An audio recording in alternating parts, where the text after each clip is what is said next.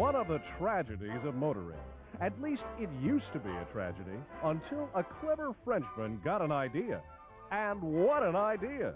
So simple that it makes you want to kick yourself for not having thought about it years ago. He calls it an eccentric, and you can see what a blessing it is if you've ever cursed and sweated with a jack on a muddy road, or even a clean road for that matter. Of course, the tire must be changed, but you can do that part of the job with a song in your heart. No more ruined dresses for the ladies or muddy pants for the men. It just shows there's always something new. Boy, I'm going to get me one of those, and when I'll do, I'll go out and puncture a tire just for the fun of changing. Look at that now, would you? Genius, that's what it is.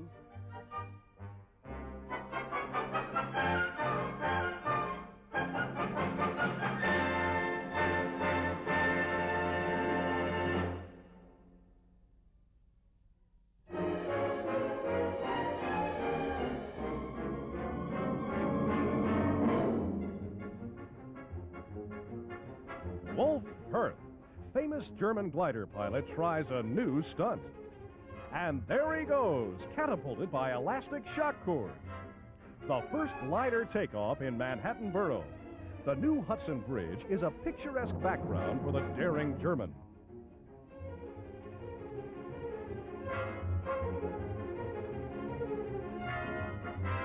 He's about 1,000 feet up on an experimental flight to test the air currents. And they're pretty tricky, too, right on the edge of New York's tall apartment buildings. Now she's down to about 500 feet by special permission of the cops. They've roped off Riverside Drive against traffic in case anything goes wrong. It's one of the most thrilling feats Upper New York has seen in a long time.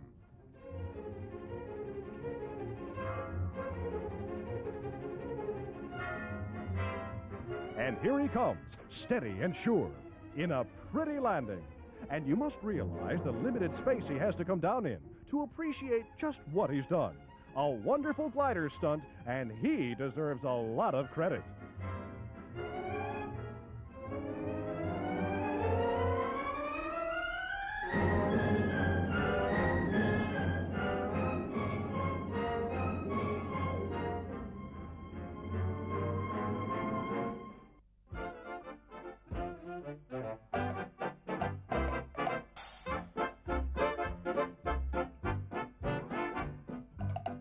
There's just been a new shipment of old wines from Spain, and a bunch of the boys are whooping it up at the El Baturo, right on the job with their Perones.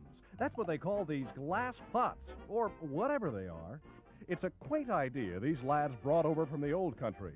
Boy, that's a lot of fancy drinking. They're royalists, and they can't go back to Spain. So they do the next best thing. The idea is to see who can inhale the most wine. Take a look at this mug. Just an old Spanish customer. And now for the winner, Felix Paul. There's a deadly aim for you. 3 quarts in one sitting. I wonder where he puts it.